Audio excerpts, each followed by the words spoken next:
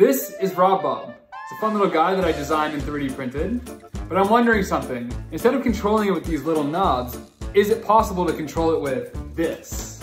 In order to make that happen, we first need to replace the knobs with motors. Done.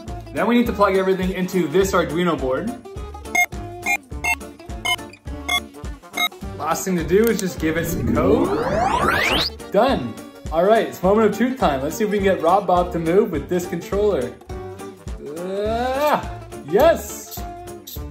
Yes! All right, this is sick. Okay, let's try this. Hey, RobBob, do you like pizza? What about broccoli? I think it's broccoli. All right, buddy, you've done well. Give me some noggin.